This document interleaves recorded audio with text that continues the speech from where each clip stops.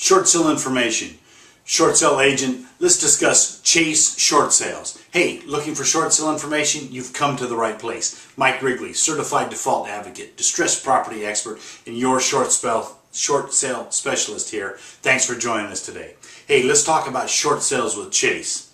They're not my favorite, let me give you a hint.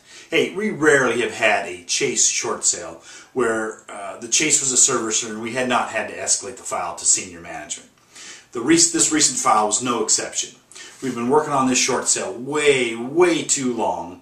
We had a good offer, and that would not only save the investor thousands, but also help the homeowner avoid foreclosure. It's a win-win-win.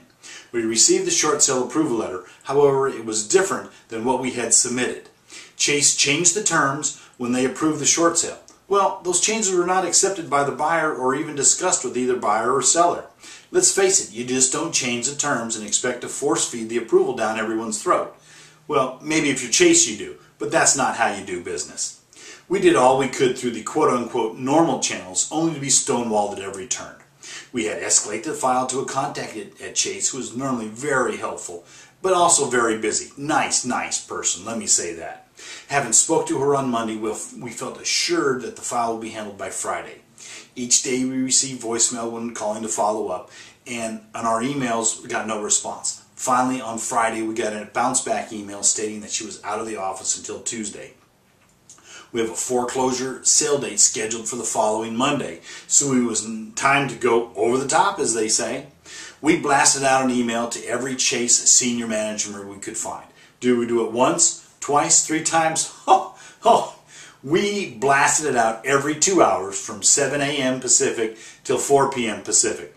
Well, we had quite a few angry managers at Chase, as you can understand. We were called unprofessional and were told that there was no way to get a return call or resolution. But you know what? We got a response, and it looks like our sale date will be postponed, allowing us time to resolve the issue and close the escrow. Did it really do what we wanted to do? Oh, hell yes. Will I do it again? Oh, hell yes. Did we make enemies? Yeah, probably. But I don't work for Chase. I work for the seller. If you were working with an agent who was a Chase priority partner, as they say, would they have gone to those extremes? Not likely. Look for guys that are not involved directly with your lender when choosing a short sale specialist. Is a short sale right for you? Give me a call. Let's talk about your situation. To get a better idea of when your home will be worth what you owe, log on to www.shortsaleandloanmod.info. You get a free report instantly in your email. And if you have any questions about your short sale, give me a call. I'll be more than happy to talk to you. Anyway, give me a call today. You'll sleep better tonight, and I'll look forward to hearing from you. Thanks for joining us.